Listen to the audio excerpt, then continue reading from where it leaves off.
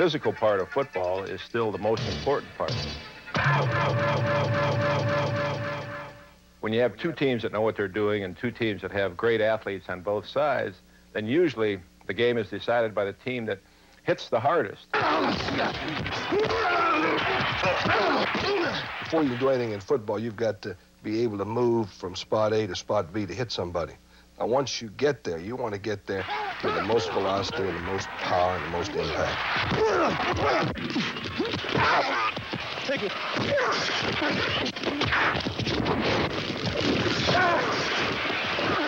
The rules for playing the game of football allow for a tremendous amount of collision.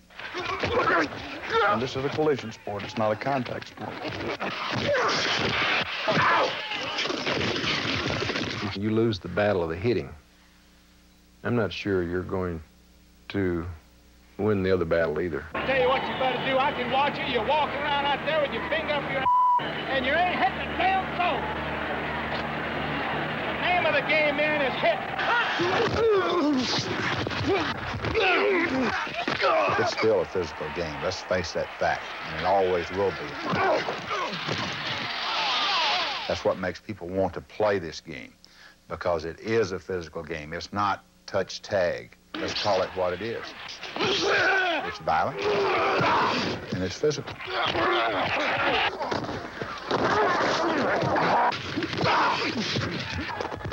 When a guy gets hit and his headgear pops off, that's part of the game. And that's what people pay money to go see, the great hits.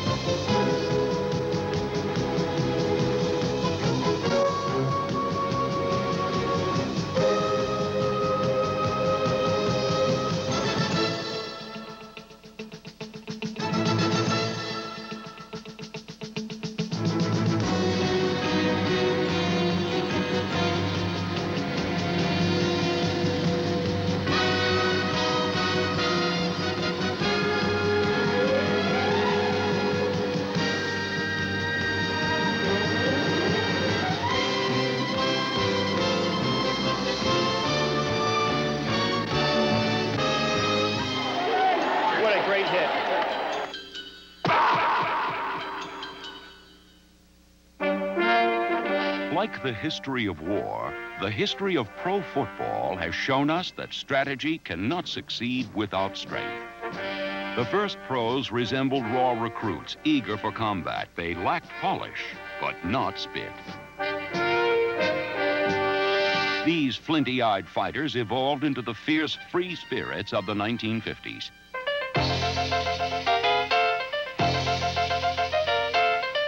While the wild-eyed warriors who played the game were often defanged, they never lost their taste for contact. And like a popular rock and roll song of the period, pro football featured a whole lot of shaking going on.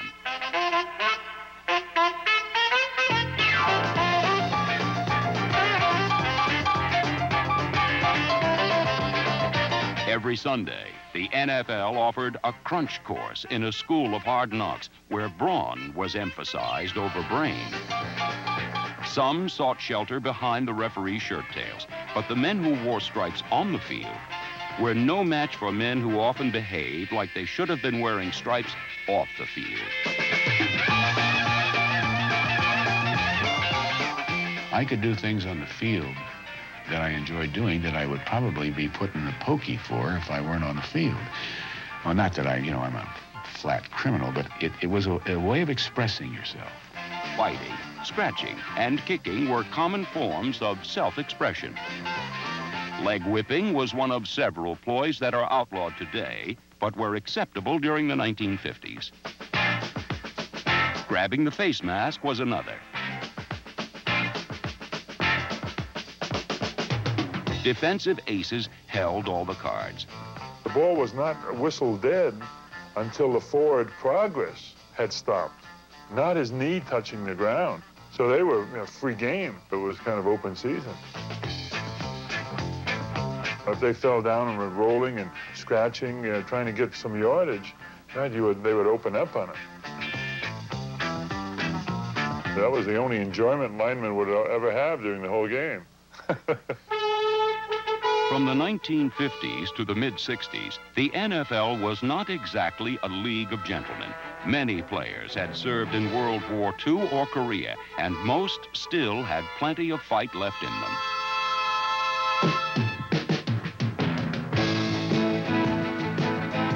Few surrendered easily, and it took devious methods to send them to the bench. The dictum, an eye for an eye, a tooth for a tooth, was as relevant to the NFL as it was to biblical times. I never would accept anyone hitting me illegal. Now, when that happens, then you must serve justice. And if you don't know how to serve justice, then you're going to get kicked around the league. You never hit the guy back. You hit him first, because invariably, the noise or commotion that it creates gets the attention of the referee, and then by the time he looks around, he's catching the other guy. So the trick is to hit first, but never hit back. You got time. You got next year, next game, whatever. Like guided missiles, players carried heavy payloads, and they used their bodies to launch retaliatory strikes with devastating effect.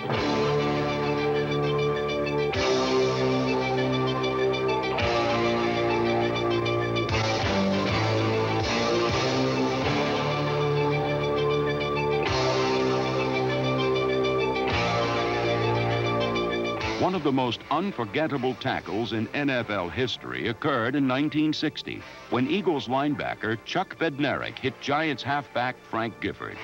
Concrete Charlie made quite an impact. Bednarik's hit on Frank was the greatest tackle I've ever seen. I mean, you know, I used to stay up at nights thinking about hitting a guy like that. Frank was not looking at Bednarik. He should have been looking for him because Charlie could hit, and something's got to give, and it was Frank.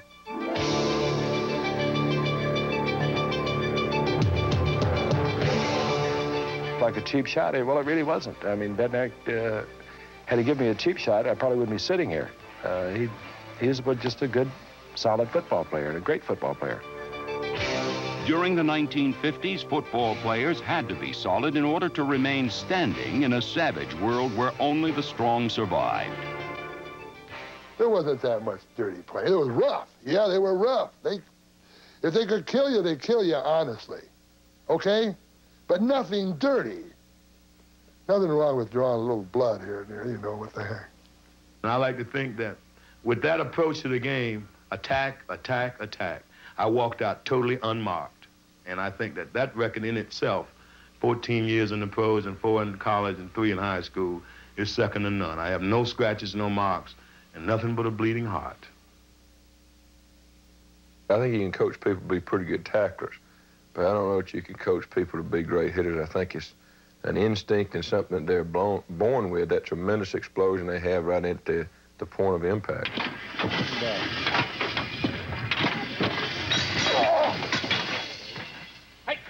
The old saying is, if they don't bite when they're puppies, they're not usually going to bite. And I think when you get a young player and a guy that comes up and in high school he's a pretty good hitter, or in college he's a pretty good hitter, comes into professional football and it just carries forward. By the time they get to pro football, I think the only thing you control in terms of contact teaching is the emotional side of it. I think if a player is a very intense guy, or the organization becomes more intense on Sunday, the more intense you are, the more apt you are to be a heavy hitter on Sunday.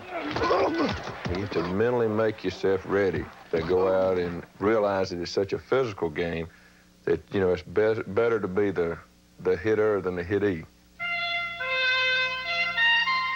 Nowhere in the NFL is this philosophy practiced more than in the Los Angeles Memorial Coliseum, an international showcase for athletic achievement for 5 decades. Everything from Super Bowls to Olympiads. Today, it belongs to the Los Angeles Raiders. No team in professional sports intimidates opponents more effectively. And no member of this team is more relentless in his intimidation than defensive lineman Howie Long.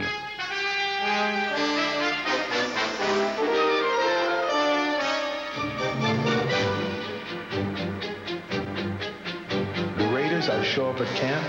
They didn't ask me to bench any weight. They didn't ask me to do any vertical jumps. They didn't ask me to do any broad jumps.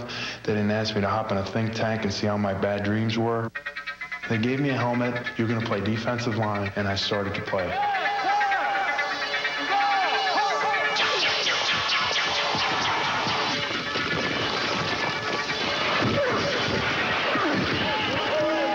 I didn't know how to get to the quarterback, so my one move was just come off the ball and run everyone over. And if that didn't work, I tried to fight them. But they called me caveman because they just liked the way I attacked people.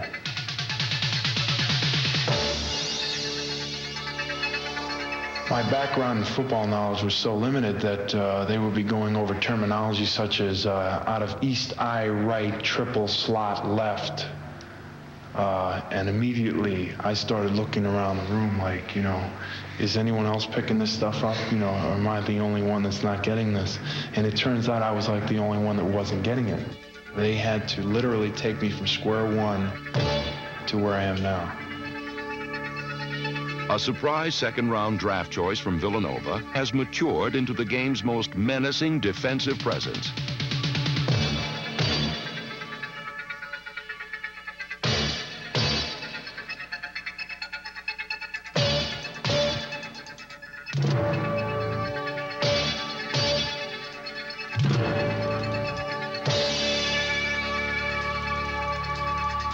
When you start to draw up plays, you are conscious of where he is.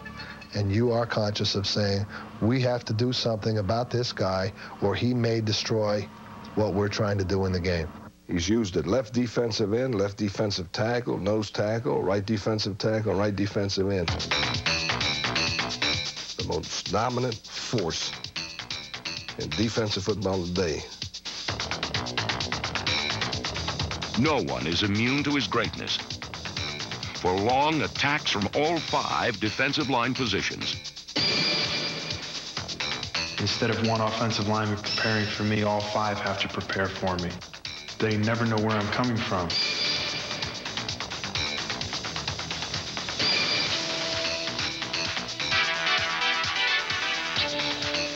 He has that knack of gathering himself and getting into the offensive blocker and at the same time continuing to move toward the quarterback.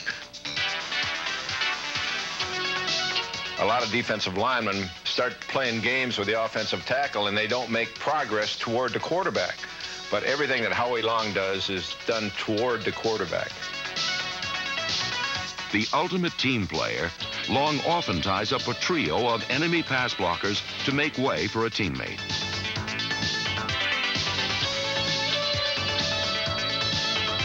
As long as I hear Matt Millen on the tackle or Bill Pickell on the tackle or Sean Jones on the tackle, as long as someone is making the tackle and it's not for a big gain, then I can get up from the bottom of the pile and figure I did my job. You can be a total player and an unselfish player and not necessarily a big statistical player and be a success and be considered to be one of the best at what you do. Here's a rush. He's hit as he throws. Intercepted by Stacy Turan, the 25, the 30, the 40, left side 50, down to the 40, down to the 30. Nobody close. All the way. Touchdown, Raiders!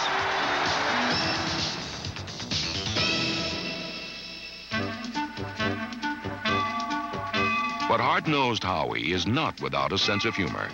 Take, for example, the time he invaded the Seattle Seahawks offensive huddle and walked off with their water bottle. I was a bit frustrated, and our water boys are like, you know, the rest of the team. They're just, you know, they were probably talking to someone up in the stands during the timeout, and we hadn't gotten any water out. So I walked into their huddle and took their water from their water boy and said, you know, give me that bottle. They really don't deserve it. They hadn't done anything today. You know, it was all in a joke, really. You know, I mean, they kind of liked it. For Howie Long, the thrill of the kill is secondary to the challenge of the chase. I haven't seen many quarterbacks maiming people, so, you know, I think they're kind of an afterthought. I think the justification and the real moment of glory is when you beat that man in front of you to get to the quarterback. And if a quarterback's not too squirmy about it, I really don't try to hit him that hard. I'm not a violent type of person, you know. I appall violence. It just makes me ill. It's right up there with beats. Ugh. I really just don't like violence, but, you know, sometimes, you know, they hit that switch, you know, and it just, I get that kind of, they call it Howie time. My teammates call it Howie time, you know, and I kind of get that faraway look where I see through people.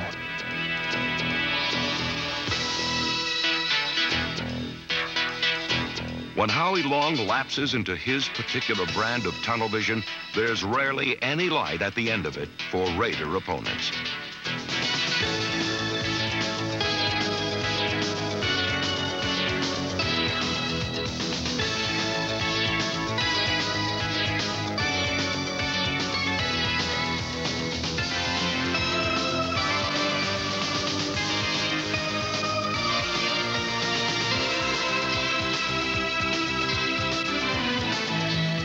He's a guy that you hate to play against him, but from a coach's standpoint, you admire the guy and just wish he was on your football team. Elway setting up. Big rush coming. He's buried for the third sacking of the day. Might have fumbled. He did. Raiders recovered. Raiders recovered. Elway was just snowed under. There was too much defensive push. If you take everything into consideration, both run and pass, Howie Long's the best defensive lineman in football. Howie Long, quintessential crunch time. The key to it is hustle. If I don't hustle as much as I should have during a game, I go home at night and I really, really lose a lot of sleep over it. I like to think of myself as being relentless. You know, I like to be thought of as being that way, relentless. I like that word. A pro football field is a crunch course that is filled with danger zones. In football, it's knock the man down or be knocked down, especially for the fearless hitmen who cover kickoffs.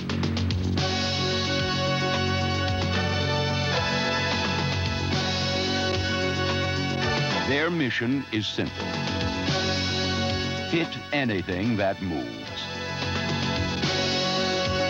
I like to hit the ball here and hopefully cause a fumble, turnover, something like that. But if I can't get to him, I'm going to hit somebody. I'm not going to run 40 yards without hitting somebody.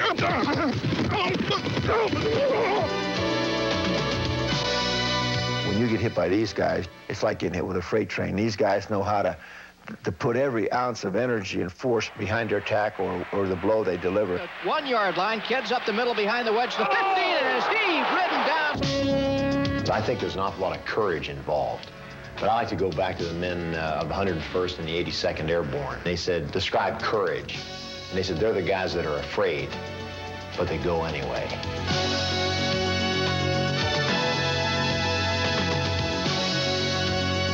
Those who operate in this danger zone have elevated tackling to a punishing science. Another area of high impact is the line of scrimmage.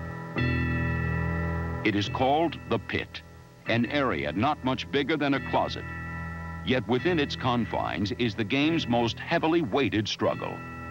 In spite of all the specialization, in spite of all the attention that the quarterbacks get, the game is really played up front.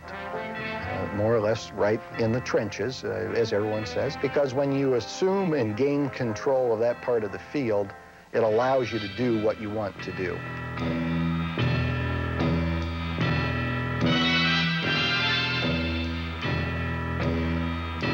It's not so much who gets across the other side the first, it's the force and the power and the balance and the ability to dominate the man after you make contact.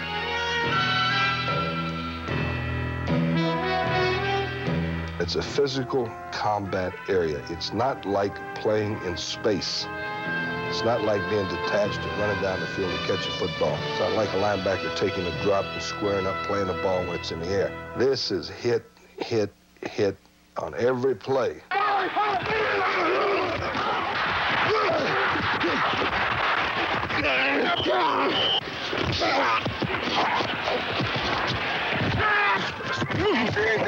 The offensive players are like brain surgeon type. They're very careful, and they think things out. Defense, you're a step behind. You have to be over-aggressive. You have to attack this man. Keep taunting him, come at him, and then go. Once you get clean and you see this quarterback, you don't carry anything else around. You go right for him and get a good grip on him.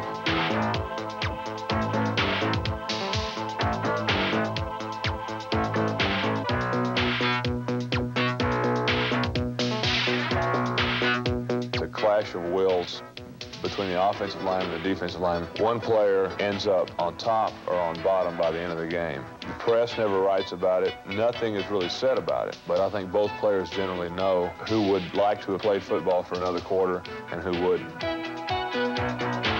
The line of scrimmage, a no man's land that devours players like the Bermuda Triangle swallow ships. Players have also been known to disappear in the middle of a zone pass defense. When you come over the middle and you're a guy who only weighs 175 or 180, I think you really do. You take your life in your hands because there's some tremendous shots going on in there.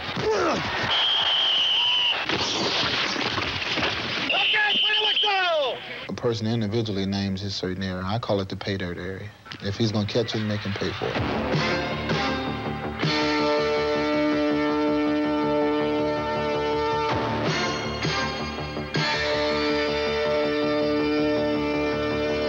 There's just a certain knack that we have where we can just anticipate when that ball's going to hit his hands, and then we're going to make contact right as soon as it touches his hand.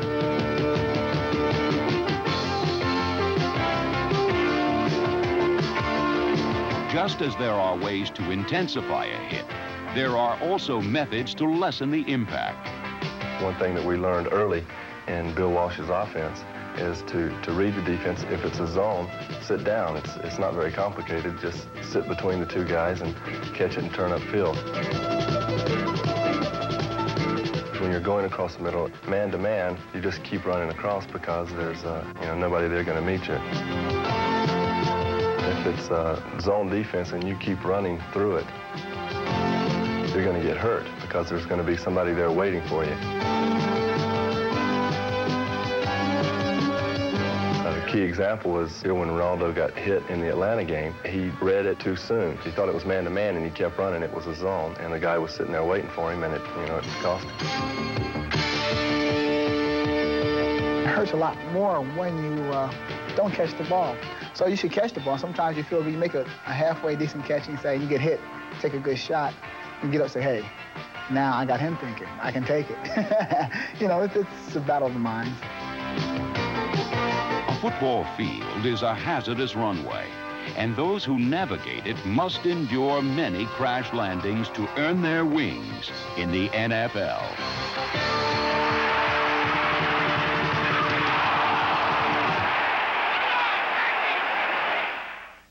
Well, a critical part of football is hitting the other man before he's ready for it. And it's just like boxing. If you can beat the man to the punch, even if it's by a quarter of an inch, you've got him beat. So if you're beating the other man to the punch, you're going to win.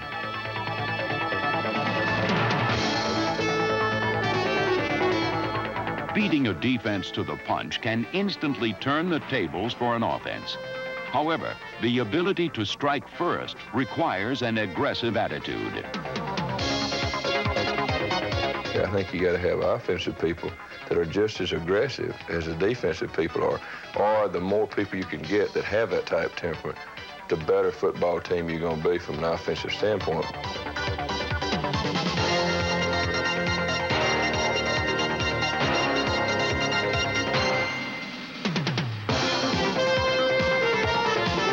A rampaging offense can ravage a defense.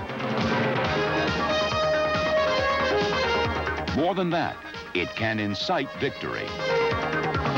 I can remember in 1983, a key play for us in the St. Louis game was a 10-yard draw play that Billy Jackson ran in for a touchdown. That was as physical a run as we had all year.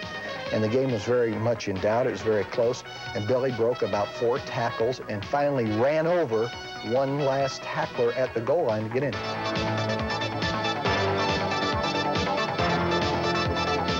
That particular run changed the game for us. It really changed, and it was a physical type play. The ability to run with thunder instead of lightning made number 39 Larry Csonka the game's premier power runner during the early 1970s.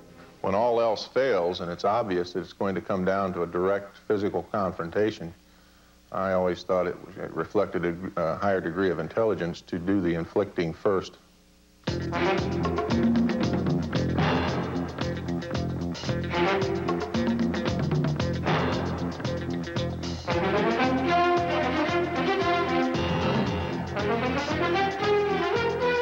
I was out into the open field where it was a man in the secondary. Obviously, I'd have an extreme size and weight advantage. Generally, they were looking for a side shot rather than a head-on shot, simply because of the ratio of size, weight, and so on.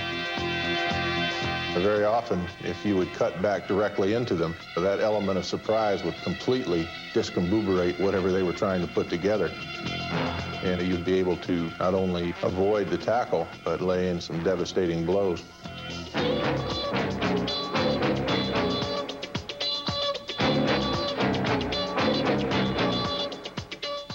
I liked that style. I won't hide that. I preferred to run inside. My playing weight went from 235 in the early 70s to 250 or 255 in the latter part of the 70s because I was running inside. And it was kind of fun to meet head-on. When I won, it was very rewarding. I didn't like it when I lost that battle.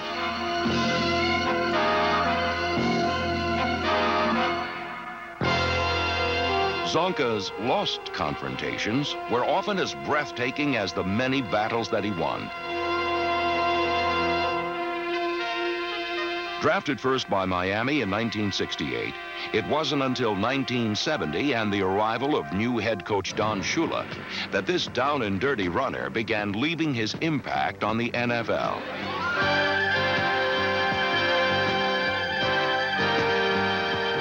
Shula quickly found ways to exploit the Zonk's speed and quickness, both of which were uncommon in a runner so large. And not since the days of Bronco Nagurski had the NFL experienced a runner with such punishing, tackle-breaking power.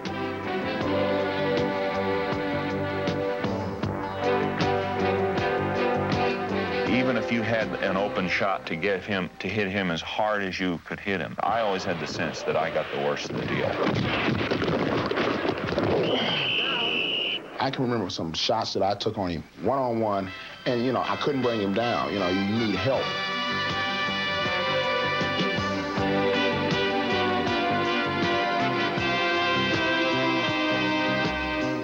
It's like trying to catch a runaway truck on an incline.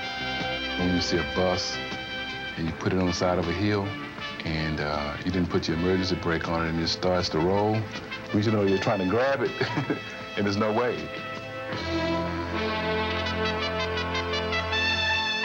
Larry Csonka was a defensive back's worst nightmare.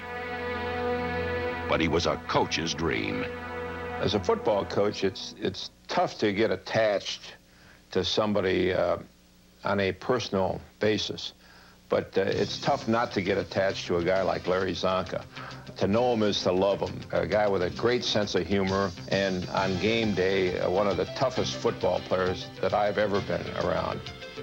I think Larry had 12 or 13 broken noses over his career, and from week to week, it was, you had to guess which side of his face his nose would be lying on.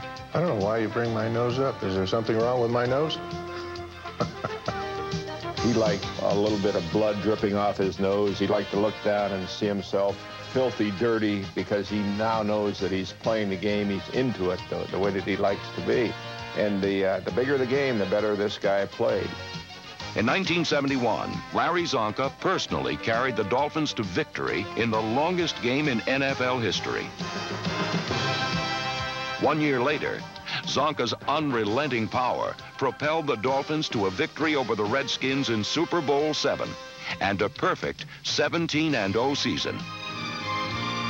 In 1973, Zonka capped off the Dolphins' second straight World Championship by earning Most Valuable Player honors for Super Bowl VIII. Throughout his career, Zonk played fullback like a horse plows a field, doggedly, with a high pain threshold, and with great determination.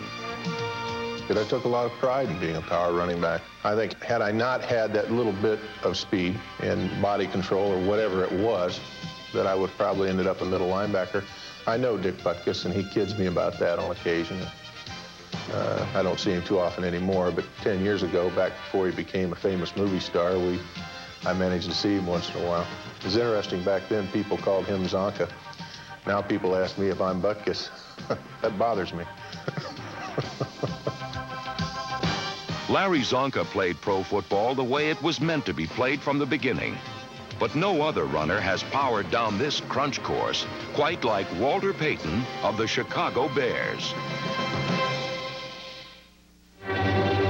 Since this country first transformed rugby into football more than 100 years ago, no runner has run as far or punished more defenders than Walter Payton. I enjoy the contact of the game. You know, that's why I was brought up. It's a hitting game, and my position calls for not being hit. When they hit you as hard as they can, and then you pop back up, then they go, oh, my God. I tried to kill this guy, and I didn't hurt him. I just might as well, you know, it's going to be like this all day. I just might as well just tackle him and get him down. Just getting Payton down has never been as easy as it sounds.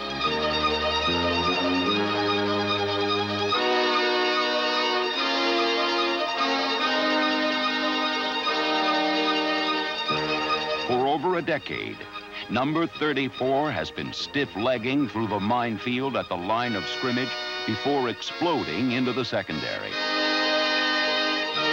Coaches long ago recognized him as much more than another runner with a nifty stutter step and power.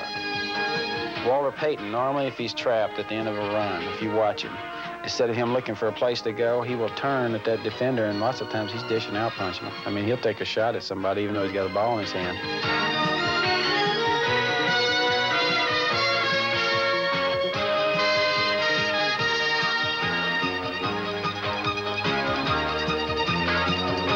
He's one of these guys that says, I'm going to get you before you get me. And that's the way he plays. It's always within the rules. He just is going to get every inch he can. He doesn't like to run out of bounds with the football, and he's going to make the guy tackle him pay the price.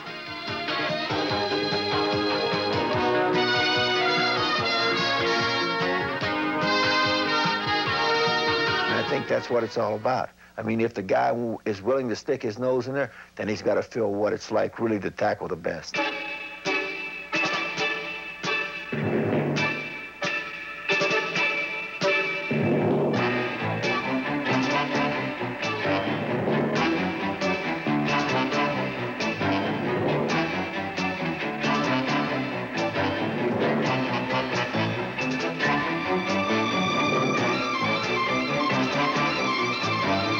Payton's off-season workouts are so grueling, they take over an hour to complete and more than a day to recover from. The NFL record book may never recover.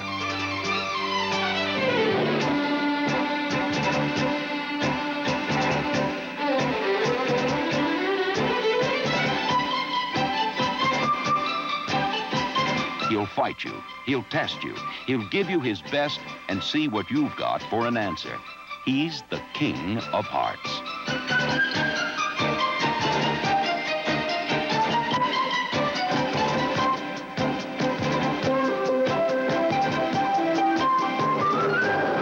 In October of 1984, Walter Payton needed only 66 yards to become the game's all-time leading rusher. And he leaped at the chance to solidify his place in the history of the National Football League. McMahon asked for quiet. Second play of the second half of the 21-yard line. Walter needs 2 to break the record. High formation, quick pitch to Walter, looking for the record, cuts back. He's got it. He's out of it at 25 to the 26-yard line. Walter Payton becomes the National Football League all-time leading rusher, surpassing Jim Brown. Walter Payton, one of a proud few who have conquered the NFL's crunch course. Some of the toughest, meanest men on the NFL's crash course played linebacker.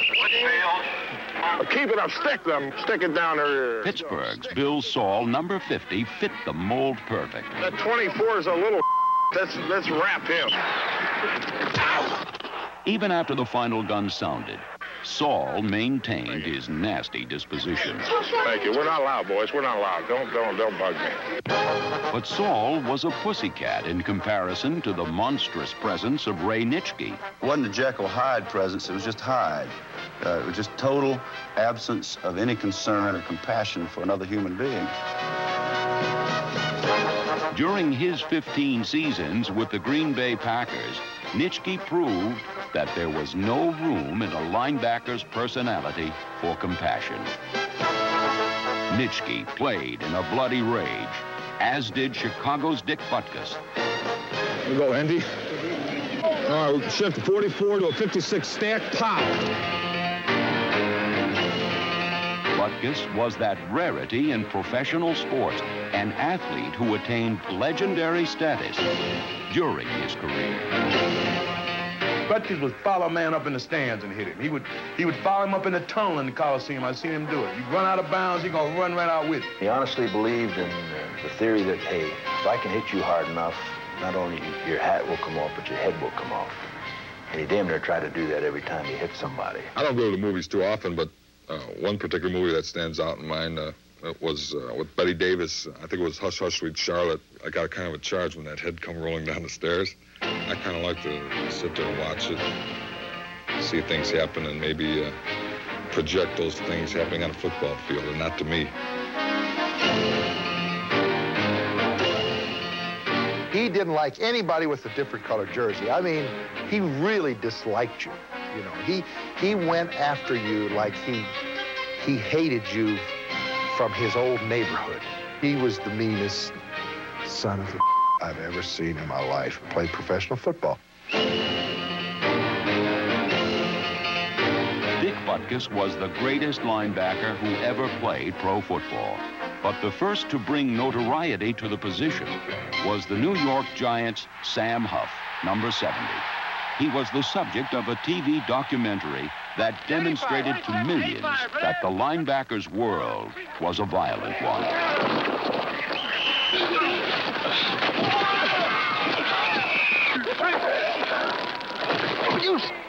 What do you do that for, 88? You do that one more time, 88, I'm going to sock you one. Now, don't do that. You run again, you get a broken nose. Don't do that. Hit me on the chin with your elbow. Today's linebacker still inhabits a violent world. And interestingly enough, the game's best also wears a Giants uniform. Hey, 88, I'm not going to warn you no more now. He is number 56, Lawrence Taylor. Listen, look, we got to rush him. We got to kick the what we got to do is get in and get the so right, let's go. Come on now. You know. Hey, we're a bunch of bad summer let's play some ball. I really feel a linebacker has to type of person who keeps the team together. The linebacker has to be somewhere in the middle. He has to be tough enough to play the run, graceful enough to play the pass, and mean enough to knock a runner out.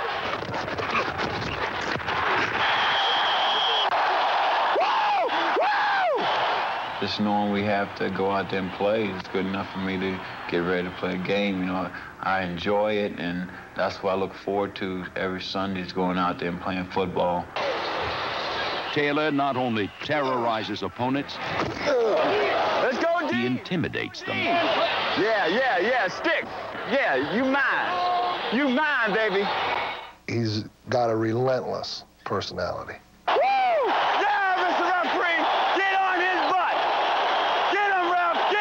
He will stay on you, and he will stay after you. Hey, come on, baby. You can't pussyfoot up in there. You got to run it.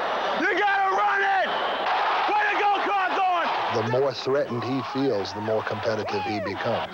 If I don't get 4 sacks tonight against this summer, dog, God, you mine, Ryan. You mine. It's a confidence born of demonstrated ability. He thinks that he can will anything to happen on the field. And for the most part, it's true.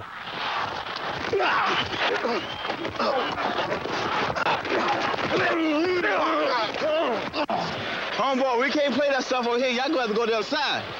Lawrence Taylor's probably the best defensive player in the game, and you have to game plan to stop him. There's no doubt about it that he is that kind of player. You have to be ready to play against him. They grab him. They push him. They hold him. They double team him. And there are some who don't go by the book when trying to stop him. Leg with my into something. I'm gonna break his neck. He wait till Hey, Shooter, you better hope I never get back in there. I'm gonna kick your And Lawrence Taylor can make good on a threat. Go get up. You didn't have to do that. Hey, you just play, baby. Just play. He's changed the game of football because he's just so dominating. It used to be that you say, well, our back blocks him, and we go ahead and throw the pass. If you get a back block in Lawrence Taylor, you lose. You're going to lose a ball game, and it's been proven. He's beaten a lot of people. They start out blocking him with the back, and they move to a guard, and then they put the tackle on him. He runs over all of them, and he continues to run clear to the other side of the field and chase the play. You know, you expect the guy to dog it once in a while, you know, loaf from side to side, give up on a play, but he just does not do that.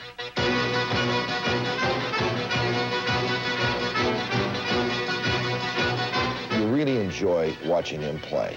I mean, he is a real joy to watch because the guy goes 150%.